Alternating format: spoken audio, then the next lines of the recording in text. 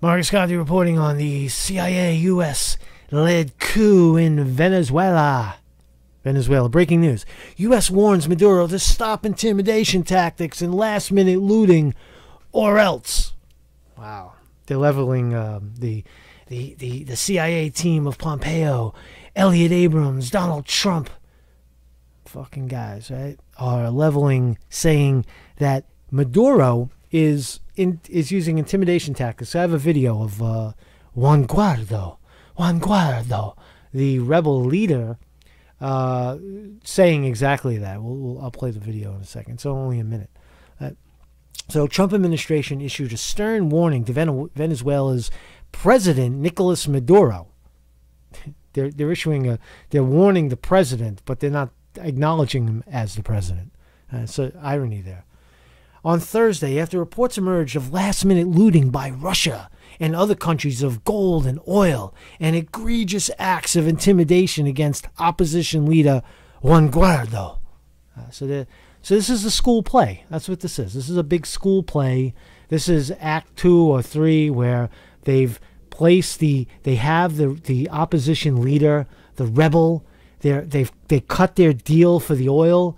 They're funding the rebel. Right? And now they're just waiting for Maduro to fold his cards or strike back, right? I suspect that this guy's going to get whacked, Juan Guaido. It just seems like the only option at this point, because you got a guy in the country standing up, destabilizing the politics by being a traitor, essentially. He's dealing with the United States. In our country, if you did that to a foreign hostile nation, it's treason, right? So Guaido is according, I guess, along the lines of their constitution, would be acting in a treasonous way, right? So they're going to probably kill him or jail him, whatever, right? So there's more. There will be consequences. This is Trump and our team, U.S., the terrorists. There will be consequences for those engaged in such acts, the official said. They will be held accountable, and they will be missing this unique opportunity to move on. So they're threatening. They're threatening egregious acts of intimidation, right? Guaido, Venezuela's self-declared interim president, said Thursday that he had been visited by a notorious state-backed police. Let's listen to that. We got that. So here he is. It's in Spanish. At this moment, there are troops at my house. Que en este momento el FAE está en mi casa. They're at my house. Preguntando por Fabiana. Looking for Fabricia, his wife. Que en este momento la dictadura cree que nos va a amedrentar. They're trying to frighten us. Me la dieron antes de yo montarme a hablar aquí.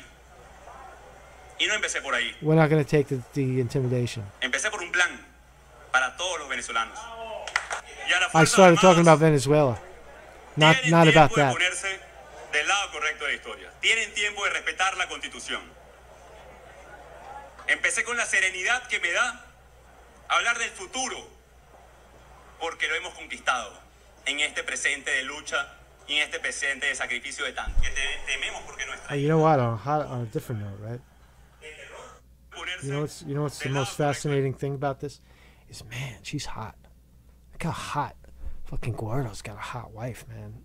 Check this shit out, man. Let's get a little focus on. Oh man, damn, fucking Juan Guaido. Juan Guaido. Oh, I love you, Juan. I love you, Juan. You fucking. Oh, you're my wife, man. You fucking. You're my man. I fuck you. I love you, Juan. I love you. Yeah, man, the guy's got some. That's some shit right there, right? It's got some shit going on, man. It's got some pussy. So it's kind of crazy. I'm sorry. I digress, right? So such acts of intimidation are seen as very serious, very egregious by the United States, the U.S. officials said. We're leveling threats at the guy. Reports of a Russian plane landing in Caracas this week have also been on Trump administration's radar, with many suspecting that gold and oil are being shipped out.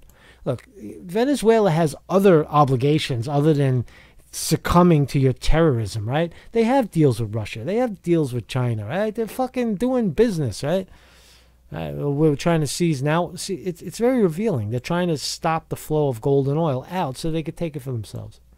It's looting. We're looting the country. We're looting Venezuela. It's right out of Trump's playbook, and this is a CIA school play leading it. Abrahams and Pompeo. The source noted how U.S. government ultimately wants to keep Venezuela's oil company PDVSA and its U.S. subsidiary Citgo operational. So they're saying, while they're saying they're trying to save the people of Venezuela, really all they're talking about is gold and oil. So Conti right again. Our goal is to ensure that Citgo remains viable, the officials said. Our goal is to ensure that Citgo remains viable, right? That's the whole goal of the thing. It's not about the people. God damn, people are so fucking stupid, man.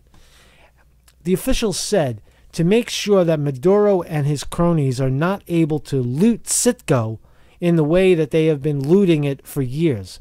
They're not looting it. It's a state-owned, state-run oil company that the proceeds go to feeding the people and fueling the Venezuelan economy, not lining the pockets of a bunch of big oil companies that don't reciprocate in the United States anyway. I'll say this as well. Anybody who's watching this Venezuela thing and thinks that I'm for Trump, we got to get some of that oil, it's going to drop our oil prices, it's good, we get the gold, you're fucking kidding yourself, right? None of that money ever hits the real economy. Exxon, all these organizations, all these big oil companies, billionaires are going to reap the benefit from this, and you're going to get fucked. Your oil price is not going to go down, your gas price is not going to go down. This is pocket money for the billionaires. Marcus Conti reporting.